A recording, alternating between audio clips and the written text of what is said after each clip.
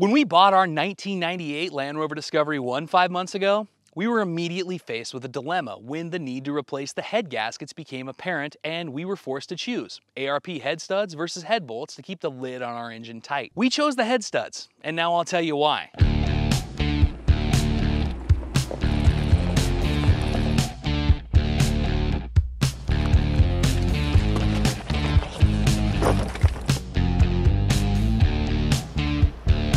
I'm Matt Kester, and this is Secondhand Overland.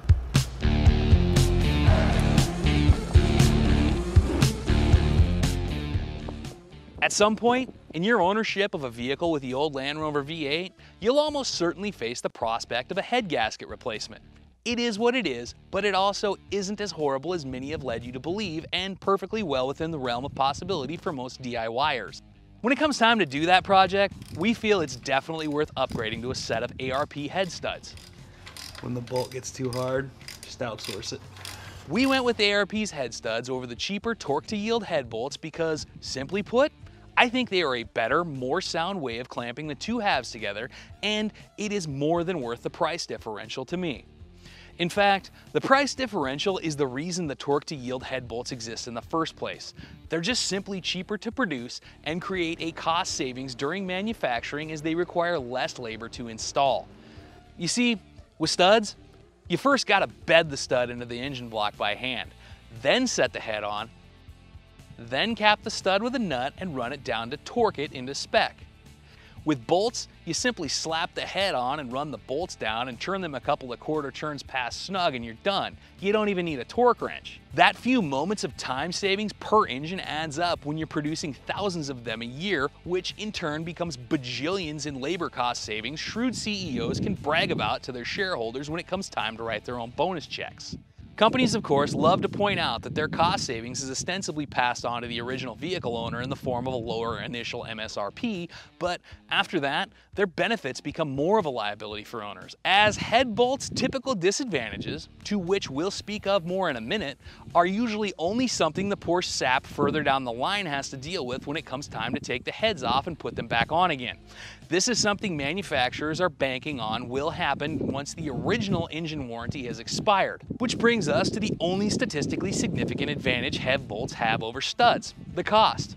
At the time we shot this video, a new set of replacement head bolts for our Discovery could be had from Atlantic British for $79.99. The corresponding set of ARP head studs were available for $279.99. We have links below to both if you'd like to check out the current pricing. Okay, so why the big cost difference and why is it worth it? First, because of their concentric shape and differing threads on either end, studs just cost more to produce as they require more steps than bolts to complete plain and simple. That's why they cost more. This is worth it to me because all of that extra work allows them to apply torque into clamping force more consistently and efficiently. You see, when you screw a bolt in, it begins to stretch in length as it works its way further down the threads, resulting in clamping force.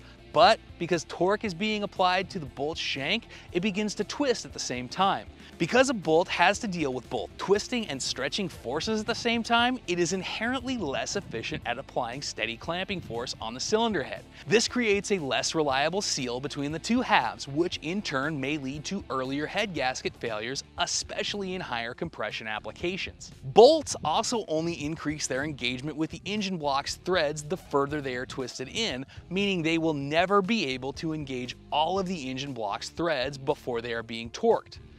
This increases the chances of overloading the soft aluminum threads of a Rover V8 and stripping them out. A stud, on the other hand, is first fully seated into the engine block before torque is applied to the nut on the top end. This allows maximum thread engagement with the block at all times, and because the nut spins around the shank of the stud, it eliminates the twisting forces that compromise bolt integrity. On our Rover V8s, these twisting factors also create the potential for unequal clamping force over the surface of the head. Because some of the interior bolts are longer than the rest, the prescribed degrees of turn may translate into more twisting forces across the shank, creating an uneven pocket of clamping force in relation to the rest of the head. Because studs are torqued to a prescribed setting using a device capable of running all the nuts down to the same torque value, i.e. a torque wrench, Clamping force should be consistent across the head. It's these factors which give studs a significant advantage in strength and durability and should lead to longer intervals between head gasket jobs. Okay, but maybe you're a true die-hard frugal fanatic and hell, those original head bolts lasted 100,000 miles and that was good enough, so why should you spend 3 times as much on a set of studs for the vague promise of longer intervals between head gasket jobs? Well, being a good frugal explorer, you'll probably understand the notion of buy once, cry once. The fact that the cheapest thing today isn't always the least expensive over the long run. Someone who plans on owning their rig for a while like we do will appreciate the fact that head studs are reusable. Forever. Forever. Due to the twisting forces head bolts undergo when being torqued to yield, they deform in an irreversible manner and should not be reused as they will not properly secure the head to the block. Studs are also more forgiving for some of the challenges a DIYer might face when doing a head gasket replacement. Every source you find about doing a head gasket job will not only mention, but also strongly emphasize how important it is to blow out the head bolt holes on the engine block and be certain there is no debris whatsoever in them before you put the head bolts back in. This is because if there is enough debris at the bottom of one of these bolt holes, it will create a new floor in the bolt hole which the bolt cannot pass through. If the bolt happens to strike this floor before it is fully torqued, it will at best provide insufficient clamping force and, at worst, could result in a stuck broken bolt and/or stripped out bolt hole. Also, heads that have been skimmed are even more prone to this problem as they now have a shorter overall bolt path to begin with.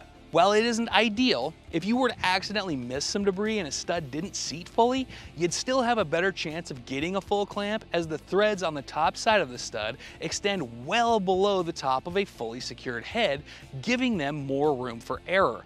You'll also have a better shot at identifying the error before it's too late, as you'll likely notice one stud protruding further than the others as you were running them in by hand, and would be able to try and remove the debris before torquing the head down. While you likely won't be able to put all of the studs in before you slap the head on, you'll be able to use enough of them to keep the head gasket in perfect alignment as you drop the head on, something you'll struggle to do using head bolts, and especially if you're trying to do it by yourself.